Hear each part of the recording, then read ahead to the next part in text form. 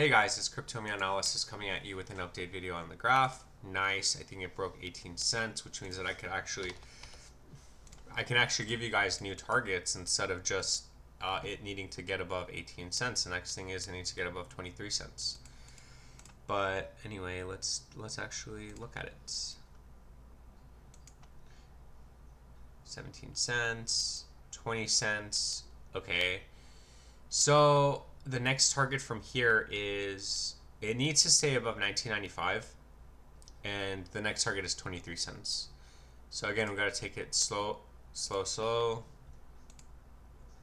to be a 20%, and then the next target from there will be a pump to the 1618 at 38 cents, which is going to be a 68% increase from the current price. So it could do something like this where it tags it, come back down, even maybe bleed, bounce from the 786 or the 618, and then this will be the next target at 48 cents. On the downside, 17 cents needs to hold. That's it.